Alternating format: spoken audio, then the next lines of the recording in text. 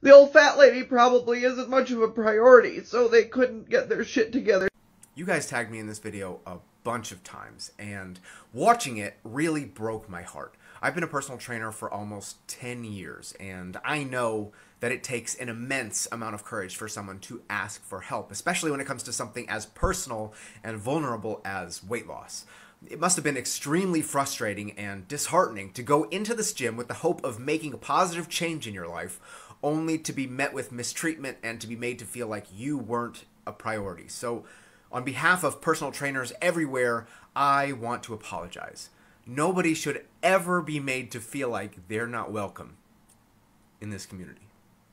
I am encouraged that you said that you're still determined to make a change despite that terrible experience. I think that says a lot about you. You are clearly valued and you deserve to be treated with respect and kindness. Everyone does, no matter their age or the size of their bodies. So as a gesture of good faith and to show you that you are valued, I would love to offer you 3 months of free personal training with me. All you have to do is contact me.